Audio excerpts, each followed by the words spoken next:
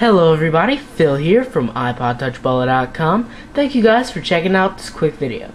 Today I will be showing you how to get Vista and OS X emulators right on your iPod Touch or iPhone.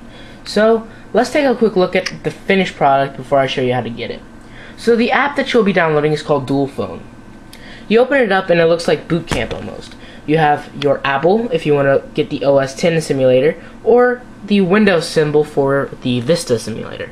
I will do OS X first. And you see the boot logo does look a lot like the OS X boot logo. And once it is finished with that little progress bar down there, you will boot, quote unquote, into OS X Leopard. And you are able to hit this Leopard HD right here, and it'll open up a pretty realistic looking Finder window, which I think is a really plus with this app. But not many of the other features actually work inside of the app, inside of the different emulators. Same thing for Vista. Vista has a little weirdly made boot logo, quote unquote, and it'll boot up into Vista, as you see here. Scroll down a little bit and you will see that the start menu does work. But that is about it.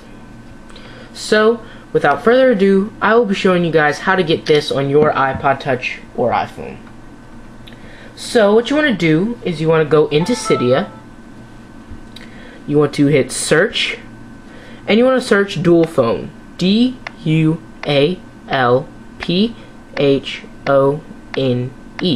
Dual Phone. You will not need to add any other sources. This is in the Big Boss repo, as you see there. Contact Big Boss. All you need to do now is hit install, confirm, and it will install this on your iPhone or iPod Touch. It does not take too long to actually get it installed either. And that's it. That's all you gotta do. And after it's done installing, mine will take a while because my Wi-Fi is not fast, but usually it won't take long to install. So that's it. That's all you gotta do. So, Phil here from iPodTouchBaller.com, as usual. Comment, rate, subscribe, and I will see you guys in my next video. Peace.